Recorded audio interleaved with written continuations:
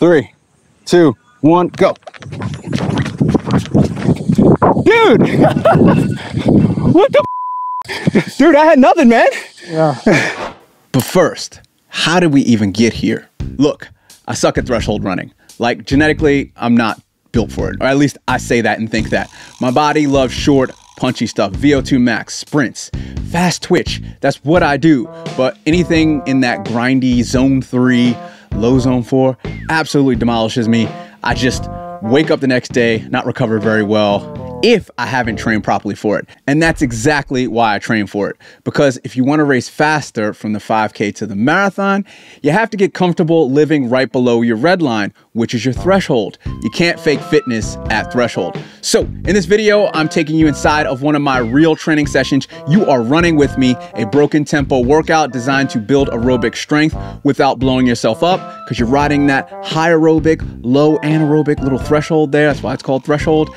And if you stick around to the middle, I'll drop a free 8-week training plan that helps you do the same, train your threshold so you can run faster at whatever race pace you need to. Here's what you're gonna learn in this episode: what sub-threshold training actually is and why most runners misjudge it, the exact workout structure I use to build that fitness without burning out, how to pace using effort, heart rate, and even power or watts when the terrain gets a bit weird, it gets sideways, it gets hot, etc. Sideways meaning up and down. And I end up challenging Brenton to a race with the final sprint that absolutely humbled me and revealed some stuff about genetics and his own training zones and a bunch more. Let's get into it. So I am riding to the park to do these intervals because I'm still testing my Achilles, and running on straight pavement for about 50 minutes to an hour, it's not smart. So I'm trying to actually do the most amount of my workout on my running on soft surface. So dirt, packed dirt, trails, and some grass. What's up, man? How you doing? Good. How you doing? Good to see you, buddy. All right, what are we doing today? Doing 3 by 6 minutes, about 4-minute pace, 4:10. Yeah. Is that right? Yeah. 4 or 5, 4:10. Yeah, sub-threshold, yeah. Doing warm-ups, plyos, form drills, as usual.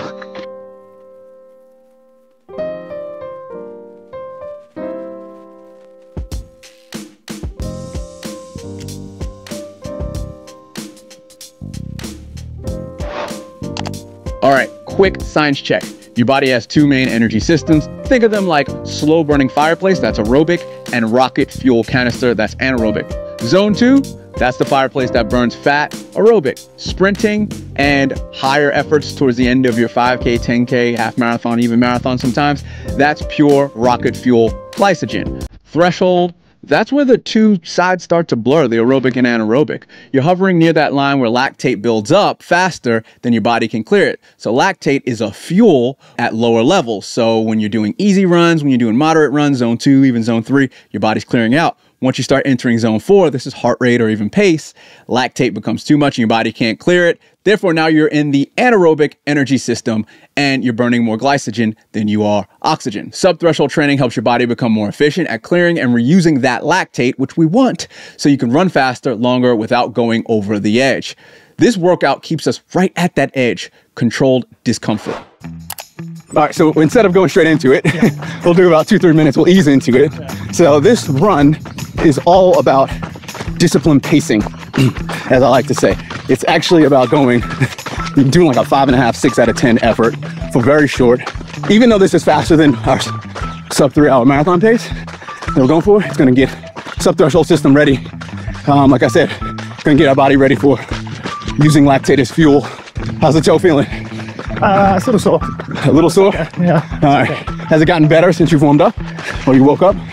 Better since I woke up. Okay. Woke up like a bit of an old man, but it's all right now. Let's go.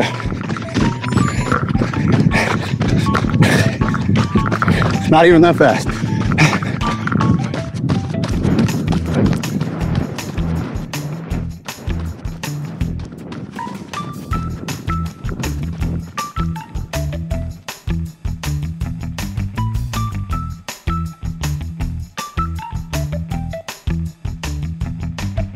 All right, another thing, because of the varying surfaces, I actually, I'm gonna be going on watts today. Pace a little bit, but mostly watts. So about 330 watts we'll be aiming for.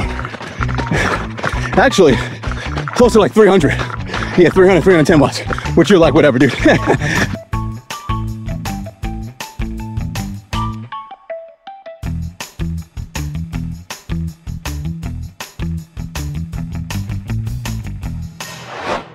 If you want to train this zone the right way, I built a free 8-week sub-threshold training plan. It's designed to help you get faster without burning out, and it'll show you how to nail that zone 3 pacing week after week so you can race faster. Download it at the link below or the QR code right here, or if you're listening in your podcast player, just hit the show notes. And as a bonus, you'll also get access to my training newsletter where I break down workouts, pacing strategy, mental fitness, and a bunch more. Let's get back to the episode.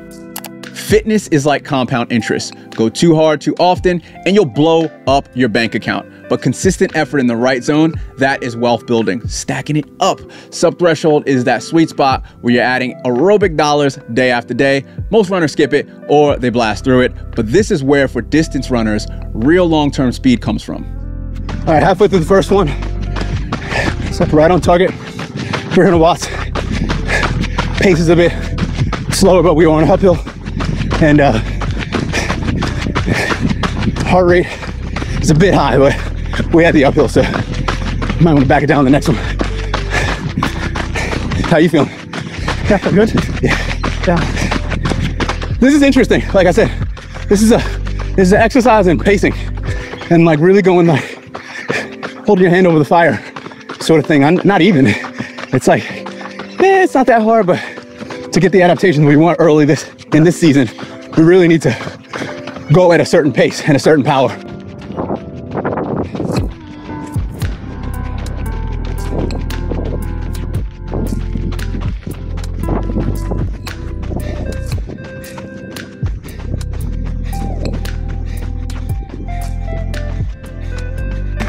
All right, 3, 2, 1.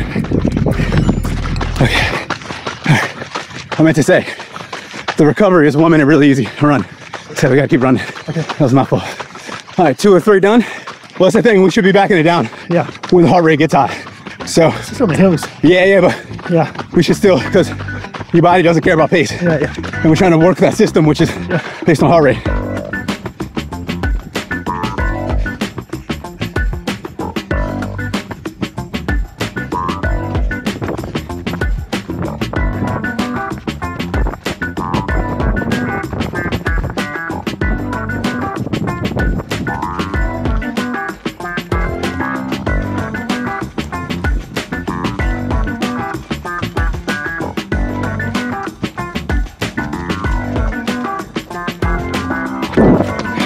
Ten seconds. Keeping it easy. 5, 3, 2, 1. All right. That was much better. Lower heart rate. We adjusted for the humidity. Power was a bit low, but humidity got us today. I should have taken that into account. I never know how warm it is until I go outside running. Yeah. You immediately look at the weather and you're like, it's too hot. Oh, yeah. I'm like, bro, it's fine. It'll get cool next few months. This will make you stronger.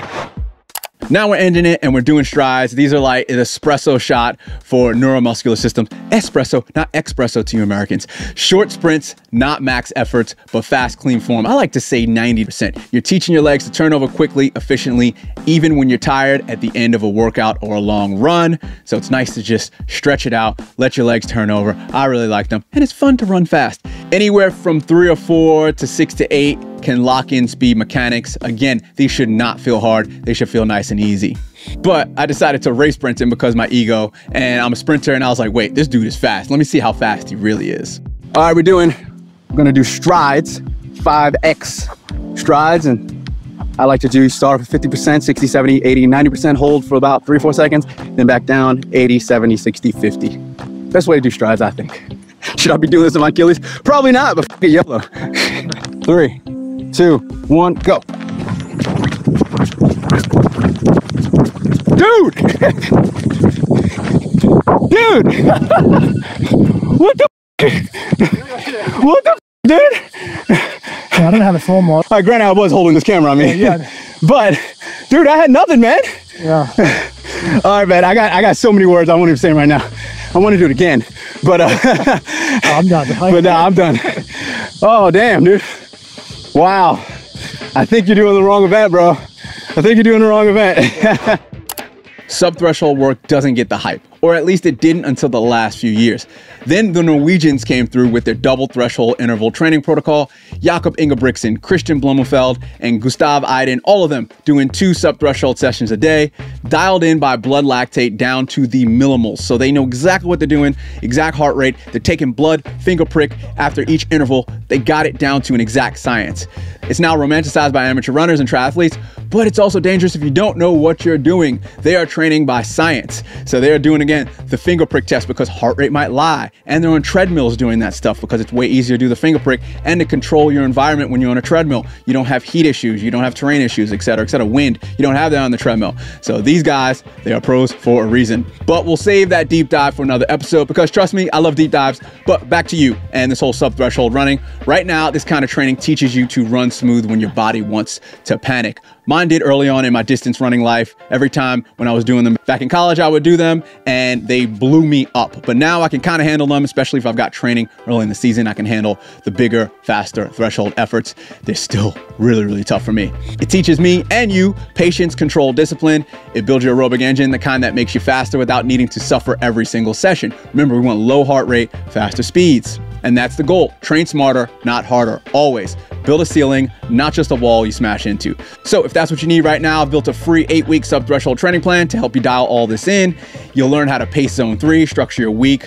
You'll get base training because you need base training before this, zone 2 running, a bunch of that, and hit race day with legs that will not quit halfway. They'll keep you going. The download link is below. Hit the QR code here.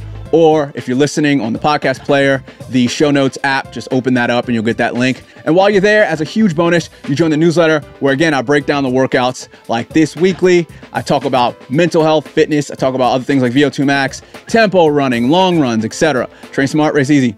Peace. If you want to find out more about what we talked about in this last episode that you just listened to or watched, go to this next video right here.